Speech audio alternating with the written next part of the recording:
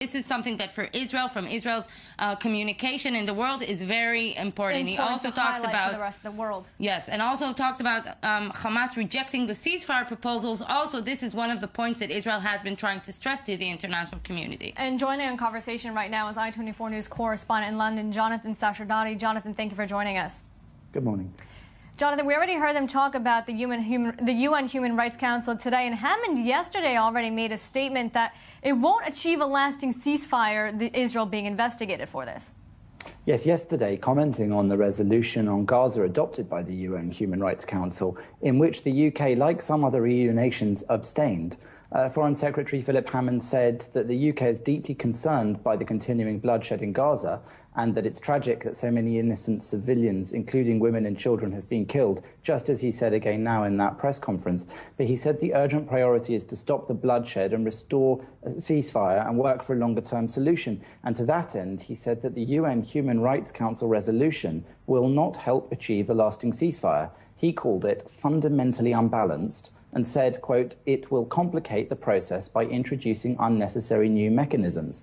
So he was quite clear that the UK could not support that resolution, as he said. And he did say, though, that he recognised from the resolution the strength of feeling about the loss of lives and the desire by a large number of members of the Council to express that feeling in the resolution.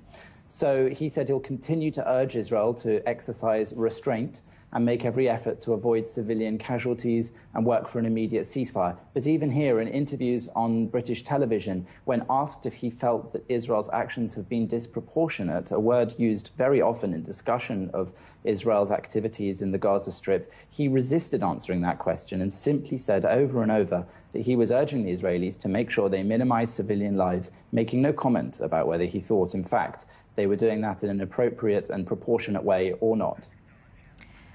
And Todd, we've heard this similar sentiment from Israeli politicians. We talked about it last night, that in simple terms, basically saying, you've got to be kidding us. And Jonathan has just mentioned it from Hammond as well. What are Israelis and anything for Jonathan about Hammond's position about this? Well, Israel was very appreciative of the EU countries' stand regarding the UN Human Rights Council vote yesterday. This, of course, follows the very clear statement from the EU a few days ago regarding the call to disarm Gaza. But yesterday also, Israeli officials in the Israeli Foreign Ministry did point out, look, all the EU countries did abstain. This is good for Israel. This is a good achievement for Israel. In any case, Israel does treat the UN Human Rights Council as a very anti-Israel biased arena to begin with. Israel this isn't anything new. Totally not new. And Israel has also been through this process just a few years ago following the Operation Cast Lead and the Goldstone Committee. But now there's a new battle, and maybe Jonathan knows something about this, but the new battle is how to dictate its diplomatic work in the upcoming weeks, trying to dictate what will be the mandate of the committee. This is very important to define where and what is the mandate of the inquiry, and to the comprisement, the people who will be sitting in the committee. This is extra important to Israel. In the past, there have been very harsh battles regarding who exactly will be the people sitting on the committee, what is their background, what is their views, where do they come from. Israel is definitely going to launch a diplomatic battle into this, but in the end, Israel does know this has a diminishing effect on the position and standing in the world. And Jonathan could probably say a lot about how the Goldstone report was achieved all around the world, while in Israel it was definitely rejected very easily. And Jonathan, I want to come back to you. Protests both pro and anti-Israel over the past week and a half in London. Can you give us what's the atmosphere now in the streets of London? Anti-Israel protesters here do take to the streets during operations like this one in Gaza, and they can mobilize quite large numbers because they draw from groups on the far left and often also from Islamist Muslim groups. So it's not unusual for us when there's a military operation going on in Gaza to see those sorts of numbers. More unusual are the 5,000 plus people who came to the streets outside the Israeli embassy the other day to show their support and solidarity with Israel in a protest or rally that had a totally different mood. It was somewhat sedate compared to those more violent and more aggressive protests against Israel. And I think what's important now that we see again from what Mr. Hammond just said in the press conference is that while these things do go on the streets from admittedly large-ish fringe groups who have very strong political opinions, often urging Palestinians not to negotiate at all with Israelis, Mr. Hammond, David Cameron and the government of the UK are in fact far more realistic and sensible about the prospects for peace and how that can be achieved over time. Mr. Hammond here saying that at the moment the UK is determined to help bring this current conflict to an end, saying that he and David Cameron have been clear that Hamas started this and is in breach of international humanitarian law, he said just now in that press conference in Jerusalem, saying again something that he and David Cameron have echoed over and over throughout this current conflict, that Israel has the right to defend itself and its civilians. But that doesn't stop him, like much of the international community, being what he calls gravely concerned about the level of civilian casualties and welcoming that Egyptian ceasefire proposal, again pointing out that Israel immediately accepted it after its Security Cabinet meeting when it was proposed, and Hamas rejected it. So it seems that David Cameron and Philip Hammond, in his new role as the British Foreign Secretary, are quite aware of the situation and how it is mapping out, that even with the calls for ceasefires, it takes two to tango, as we say.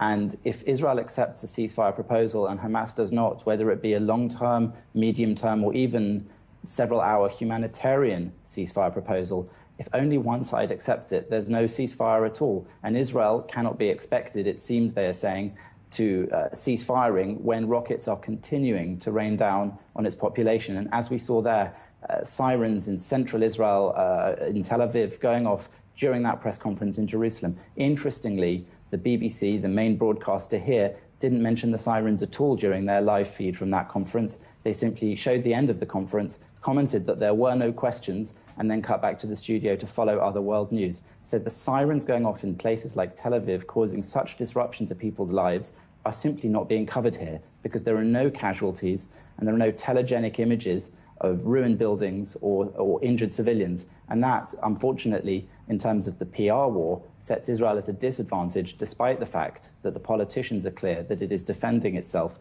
against a formidable terrorist force which continues to rain down rockets onto Israel. Jonathan, you just said that the British media doesn't show the whole picture, and you mentioned earlier that the dominant force in the streets are the anti-Israel protesters. Is that the predominant feeling around London right now? It's very hard to gauge public opinion on these sorts of issues. YouGov, which is a respected polling company here, did conduct some research in the last week or two about public opinion towards what's going on in Israel. And actually, it was somewhat surprising to the pessimists in Israel about what's going on in the UK. It would be wrong to say there wasn't something to worry about there for the people of Israel. But it's clear that actually they noticed that the gap is closing between people who support the Israeli side of the narrative and people who support the Palestinian side of the narrative. And also they notice a growing number of people who seem to take some sort of sitting on the fence view that they don't know whose fault it is. They condemn both sides for the ongoing conflict.